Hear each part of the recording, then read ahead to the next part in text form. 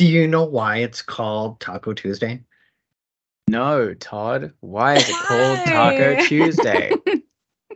It was because Taco John's was using TWO for two tacos on a Tuesday was their deal. And now it got switched to Taco Tuesdays. And now everybody uses it, kind of like the old traditional Kleenex, Q-tips, that whole concept. And not surprisingly, other organizations out there not naming other taco in their title names may not really love the fact that other people have a copyright on it. Yeah. Wow, what a great icebreaker. That was good. Well, I guess, so do people in this group do Taco Tuesday, or is there a meal that you are like every Friday, like meatless Fridays or fish Fridays or things like that? Is there like a day of the week that's always consistent for your meals? I mean, I do Taco Tuesday just because it's easy to remember and easy to make. So I'm a Taco Tuesday person. I was just sharing with the group that we had tacos on Monday and the leftovers will be Taco Tuesday for us again this evening. So, look at that. But my boys like the concept of the Taco Tuesday. Pizza Friday. Yeah. Pizza Friday is good. I don't do those, but I do, for whatever reason, love to order delivery pizza when it snows like crazy. Ooh. I do tip well when it snows, though. Food delivery during a snowstorm, that's clutch, man. Mm-hmm. Do you do the same if there's like a rainstorm too? It's like they have to go out in the rain and get soaking wet to deliver your pizza? I don't know that it crossed my mind in the past, but okay. Snow, absolutely. Sure. Well, we're not talking about snow for a long time because it's now beautiful weather, so it's out of our vocabulary. Matthew, do you do Taco Kelsey Tuesday? And Matthew, yeah. No. Or any kind of meal. Ours are too erratic. It's really just whatever's taking us for the next couple of days. So I suppose the only thing would be we do lasagna for like big celebratory lasagna is kind of our thing, which I've spoken about my love for lasagna on other podcasts. So I'm going to stop before this becomes the lasagna podcast. I don't know, that might be my new favorite episode, but I'm with you that I'm like, I don't know. Granted, my husband does most of the cooking, so whatever he's cooking is whatever I eat on whatever day of the week. But I also... Whatever he puts in front of you. Yeah, I'm like, I've ordered ingredients to make vegan tacos, and then I've just never gotten motivated enough to shred up the tofu and actually do it. So it's on the wish list that one day I'll try making vegan tacos. Nice. Nice. Well, kind of related, as we're talking about food and...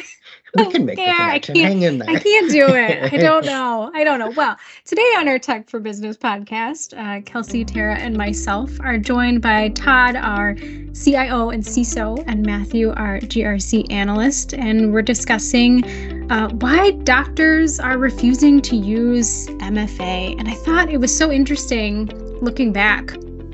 We're about a year out from our first MFA podcast, and we're still talking about it. So what's the deal? Why are they not using it? Why are people not buying in? What's the disconnect happening here? Well, mildly interesting and not directly related to healthcare, but I actually was just at a banking conference earlier, so I guess it was last week, and they were saying the adoption rate of MFA is still only 17% nationwide, and that was not specific to industry, but nationwide. And that seems low to me, but somebody slung that stat. So I think the answer is because the adoption still stinks on it, which is probably a great topic for today. I'll take a first stab at it. I think the reality of why that MFA is so heavily resisted is because people think it's complicated, it's cumbersome, it causes them to do something else that's very inconvenient. So again, dating myself a little bit like I tend to do on some of these podcasts, when I first started a job well over 20 years ago, I had implemented MFA at that particular location, and it was the old fob. So you had the rolling 6-digit e-card that kind of came in. So you type in your password, then you had to dig the key fob out of your pocket. You had to look at it, and you had like 10 seconds to enter it before it expired. And it was just painful. It was ungodly. People hated it. But MFA really isn't like that anymore. Yeah. I mean, for me, the experience I've had with people who are not implementing it, it's not going to happen to me. You know, that they're thinking that they're not a target. And so the implementation and teaching staff, and then, you know, training the staff, updating staff, getting hardware, software changes, implementation, the whole project seems like an unnecessary either expense or time sink. That, as Todd just said, kind of used to be the way it was. There was no real better way that was commonly available. I'm sure we all remember the movies that came out in the late 90s and early 2000s of people suddenly having, you know, extra badges and, you know, eye scanning and fingerprint scanning. And that all seemed at the time like it was science fiction. And now there's so many different things we can do that kind of fall in line with that.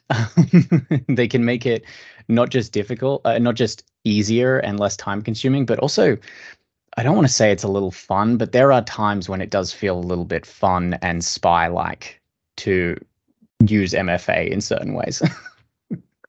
Yeah, I mean, I guess I'd throw in a couple of barriers to entry, and you did mention a few of them. One of them that we see an awful lot, especially in the healthcare industry, is that there still tends to be a lot of shared accounts. And there is a little bit of inconvenience in how you set up multi-factor for a shared account. So it could just be, we'll just say nurse as an example, but it happens in senior living and so on and so forth as well. But you say the login is nurse 1, nurse 2, nurse 3, and you may have 20 people that do it, or you have people coming in to do it temporarily or whatever. There still is ways to do it. So that's one barrier of entry. As we talked about, the inconvenience factor was one in the past. And then the third one that I think I see come up often is cost. I don't have the equipment, therefore I have to invest in it, which kind of actually has a mild tangent to another one that we typically see often when you have those shared accounts, especially in like senior living, is you'll say, hey, I want to use a tool like your phone where I can use an authenticator. And the staff member will often say, well, you don't pay for my phone, so I'm not going to put your application on my phone. That tends to be real problematic too. It actually isn't, but it's a barrier to entry. People are like, I don't know how to overcome that. They tell me they're not going to carry a second phone. I don't want to pay for another phone, et cetera, et cetera. But we'll dig into that a little bit further. But those are some of the main barriers to entry as to why people are like, this is just too much. I can't move forward on it. Yeah. One thing I want to mention quickly before we move past this is, I'm not sure if there's a different term for this as it relates to organizations. I know it from software development, but it's the idea of a thing called technical debt. The idea is that when you're building a program, if someone's requesting something and it needs to be pushed out very quickly, corners are cut. Things are done that wouldn't be done if you had more time. And that results in something being released that maybe was done in a way that's suboptimal. Going forward, if you need to redo that, or if you need to do something else that builds from it, you're building and creating from a suboptimal position. And so the idea of going back to fix it becomes more and more expensive, from time, human hours, everything, and cost of paying everyone to do it, as well as the potential of having to take the software down to make the fix. Now, when it comes to, I see that a lot, and we talk about that a lot in software development, but when it comes to your environment, this may be what's holding what you're feeling when you think about implementing something new. You're thinking about changes that may need to happen to the network, updates that may need to occur, what else needs to be implemented. It can seem really overwhelming. And that's because it's a real thing. It's very, very difficult to kind of wrap your head around that, especially if you're unsure on the technical side already. So it's something to keep in mind. And it's important to remember that it is something that can be undone. MFA can be put on top of it. It can be worked around. Having someone come in who can kind of dig into the system or knows the MFA systems better may be able to tell you that implementing this is far easier than it seems. So it's just something to keep in mind, and everyone's dealing with it. We do see it a lot of places. Still worth looking into. Yeah, I'm going to kind of circle back to one of the things that you mentioned a little earlier too, is you had mentioned that there is what is my risk level? I perceive that my risk is low, therefore I don't need to worry about it. And again, I know I've mentioned healthcare a few times, or excuse me, I mean senior living, and a lot of times people will think, well, it's just senior living, who cares? The answer is everybody cares. The amount of data that healthcare people have, both on PII, and I'm going to sling some acronyms around there, and hopefully you guys are up to date. And if you're not, we got a ton of podcasts that kind of get into the variety of various ones, but that one's your identifiable information on a personal level. And then there's the PHI, which is health information. And that information is very desirable from attackers. Again, I mentioned I was just at a conference, and one of the guys that was at the conference was big on fraud, and he talked about how he could use any piece of data, and it was basically anything. Use first name, last name, and how he could pivot to that and get social security numbers, addresses, date of birth, etc. Once they start to get that information, because so much of it is readily available, which is why they keep trying to get it, they can buy information for roughly $2, and then they can pivot and start to create fraud off of it. So the short answer is the data itself is desirable because it can be sold. I mean, if you think $2 isn't very much, it's not. But when you sell 2 million of them at $2 a pop, is worth an awful lot of money. And then again, they're using that to create fraud to generate additional revenue. So that's the core reason why healthcare is such a big concern. And of course, as an individual, people care about their privacy. That would be the other major thrust that comes behind why it's important to protect that data. And kind of going back into MFA, why MFA? MFA is what is really protecting most organizations' data for the most part. And if you don't have it, you're probably not very protected. Exactly. MFA is really there's no, gold standard. There is no one thing, but the thing that's going to help the most with potentially the least effort is MFA. And here's why. So MFA, multi-factor authentication, breaks down into this idea that instead of just entering a password and a username, you have 3 different things that the information could be pulled from. So we call this something you are, something you have, and something you know. Now, the short version of this is something you know is generally considered to be your password. Something you are, such as your fingerprint, or voice recognition, eye scans, etc. And something you have, whether that's a key card, or most of us probably have some form of authenticator on our phone now, even our phone itself, if it's text messages, right? Those 3 things make up MFA. And the idea of MFA is using 1, 2, 3, 6 different variations on this, depending on how paranoid you get, to create something that is secure. In certain scenarios, I've actually found situations where people's usernames are also non-standard now.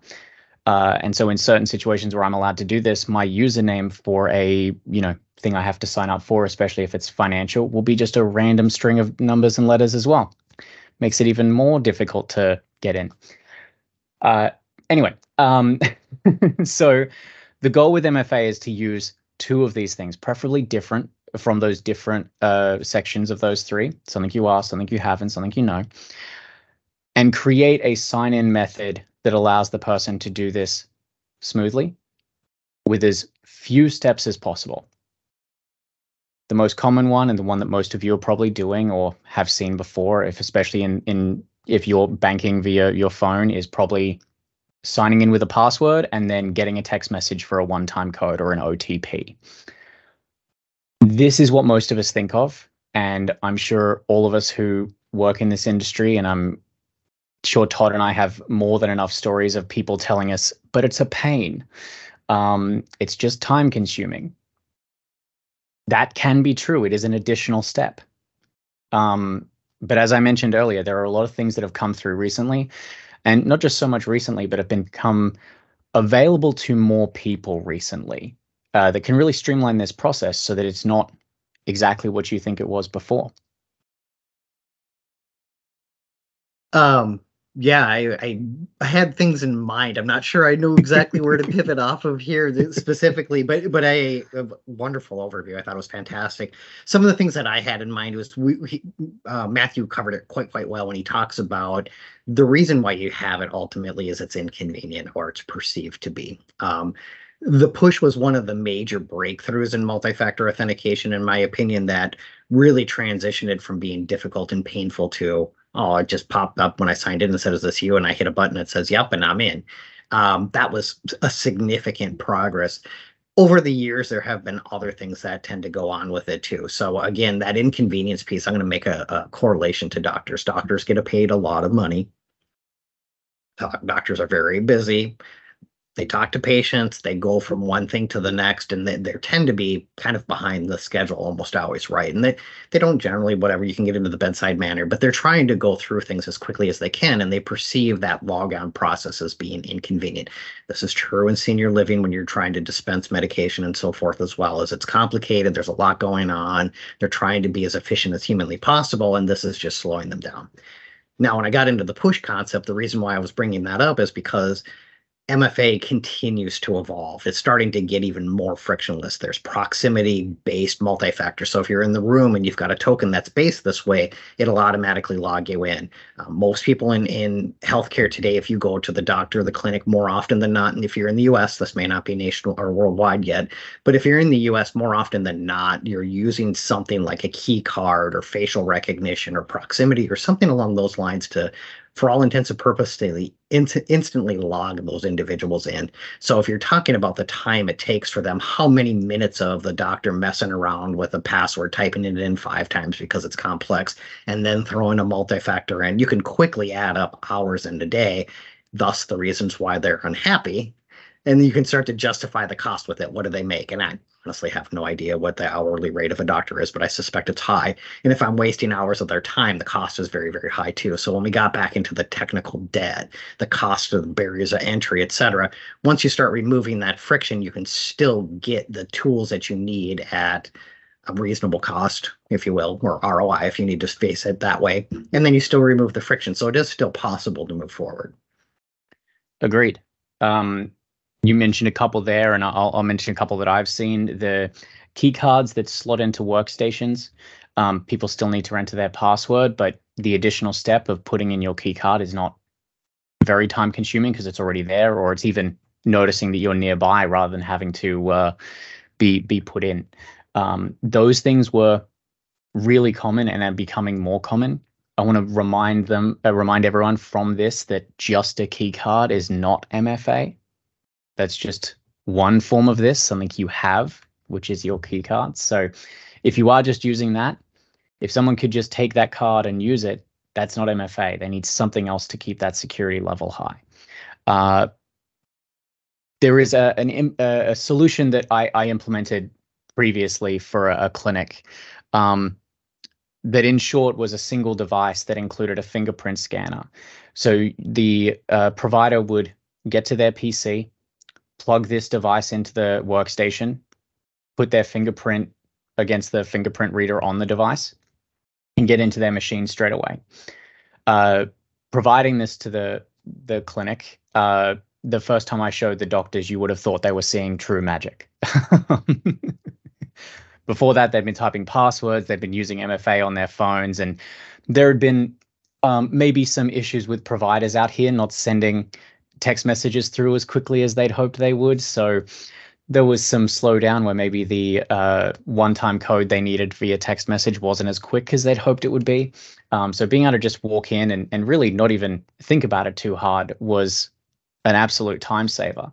And the cost of that alone, like Todd said, the cost of saving the sit down at your desk, type your password in, make sure everything comes back up, of just having to do it all in one movement.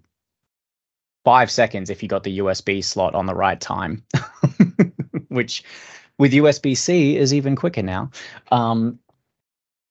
Instantly made up within, I say instantly, but within a couple of weeks, they probably made back the cost of that project that we implemented for them. We also talk about, fingerprint readers. I just mentioned there are some which are straight out of a Mission Impossible movie. People registering your gate as you walk through rooms is something that is available now.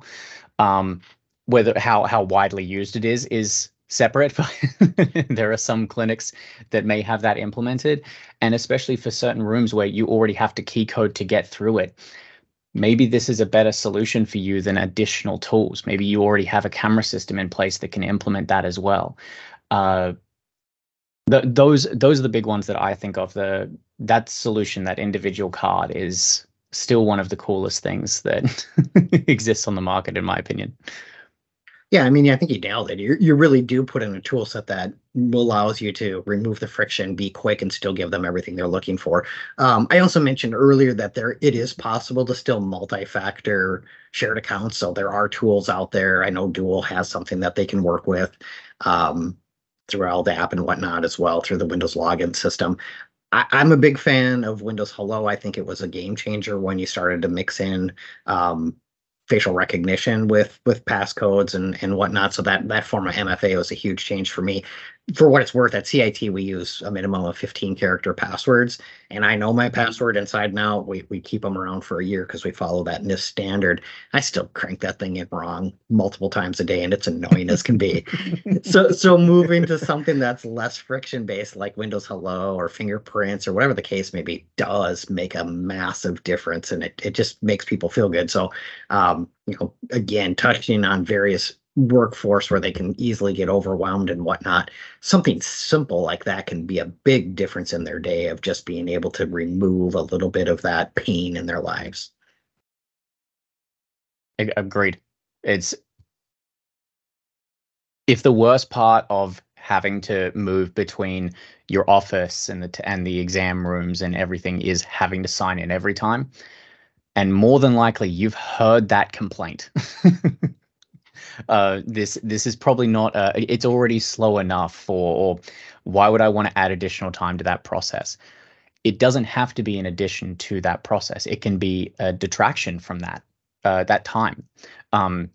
It can be as quick as you're willing to look into letting it be. We haven't really covered many of the NFC or the near field communication proximity stuff. There are a lot of those tools as well. They do tend to require a little bit more on-site hardware, but they're becoming more and more common as well. Facial recognition through camera systems as well, the ability for them to recognize you as a first step so that when you do something else, you're through as well. I'll also say, and this is probably a paranoia thing coming through, but it wouldn't be a podcast with me if I didn't mention it. You don't have to stop at 2. Why not try one from every section and then a separate one as well? Yes, it may increase time a little bit, but you're also getting that additional security. Again, going back to those Mission Impossible movies, people want to wear masks that look like you. No one's going to be doing that on a regular day. That's not something someone's going to do just because. But hey, try and come up with a scenario where your system and your MFA solution will get around it. Maybe it'll always stop the things that you can think of. If streamlining the process is what's important, still keep that additional security in mind. Maybe you require just a PIN code on the computer instead of a full password, along with MFA and a fingerprint, along with a hardware token and a fingerprint. 6 digits instead of 15 when you've already got everything else in place. Still a bit of a time saver. Yeah, another one that would fit really well into that is conditional access as well. And I don't know if we've ever talked about conditional access, but there are certain conditions that you can create that'll allow you to add security layers as well as adding or reducing the friction. So, for example, one of the conditions may be the IP of where you're located is the building that you would typically work in. So if I'm working remote, Starbucks, for example, I'm not meeting that condition. I'm denied. I have to go through additional layers of authentication to get in. But that does give you that additional layers that Matthew was talking about. I also wanted to kind of swing back because I know I talked about the friction of, hey, I own my own phone. I'm not going to put your tool on it. And so typically some of the things that you could do is there's a lot of different ways. One, you can just say, we're going this direction. If you don't like it, we'll buy you a phone, which is incredibly expensive. I wouldn't do that, but sometimes just having that conversation is enough for a staff member to go, I'm not carrying 2 phones, not a chance. I'll put the stupid app on my phone. Other options are, right, so that's free. So that's layer 1. It's just free. You could easily get there. And it really is not that convenient. It doesn't have access to their contacts and camera and blah, blah, blah. Really isn't that bad. Number 2 is kind of Matthew was talking about this, whether you're looking at USB keys or key cards or something along those lines. Those are relatively inexpensive. We'll use like the UB keys as an example. They're about $20. You can get them with the near field on them and everything. And so if you bought 2 of those for an employee, you're looking at $40, and that's way less than trying to buy or pay for a phone. So you can get there now. The more friction you're removing, the more security you're putting in place, the cost will change. Like Matthew said, there is infrastructure that may need to go in there. If I'm trying to go super proximity based, all kinds of other stuff, the cost may change. But again, if you're starting to look at, okay, now that I've reached these higher layers of cost, how am I paying for it? That gets into the stuff we talked about before. How much am I paying for somebody to plug in their password wrong and mess with their phone and yada yada. So that's kind of the last couple things that I would throw on there. I'll be quiet for a little bit. I'll add something then that's potentially going to upset some people. Instead of coming up from the speaking directly to anyone who wants to do this, as I have, even if your organization hasn't implemented them across the board, you can get these types of devices yourself.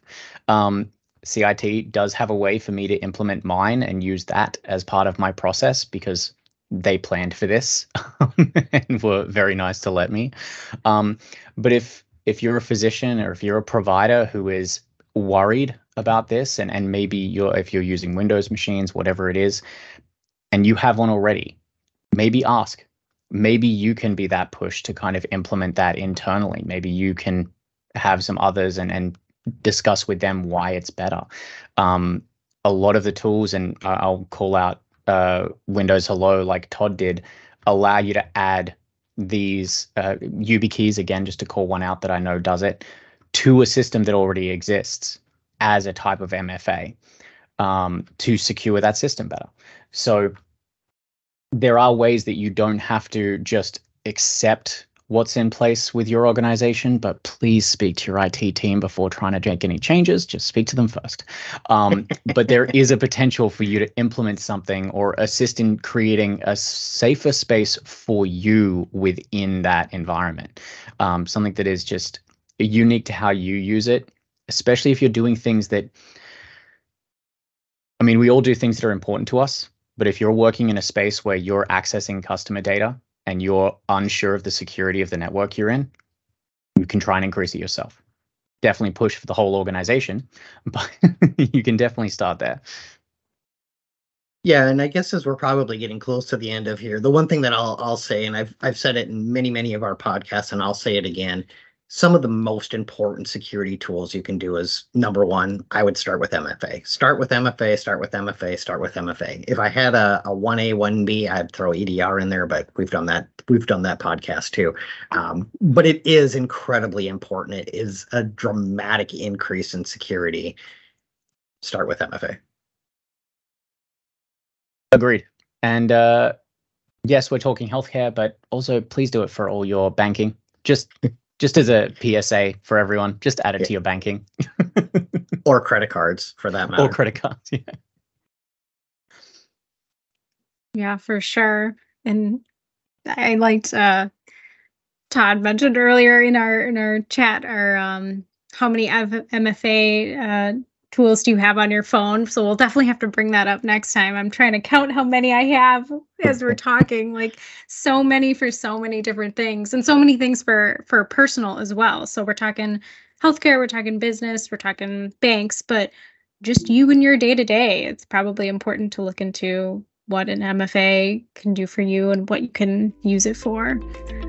So thank you, Todd. Thank you, Matthew, for joining us today. If you have a question, if you'd like to learn more about MFA or any other topics you want us to talk about, reach out to us at info@cit-net.com. cit-net.com or head out to our website, cit-net.com/podcast. And we'll be back next week with an all new episode.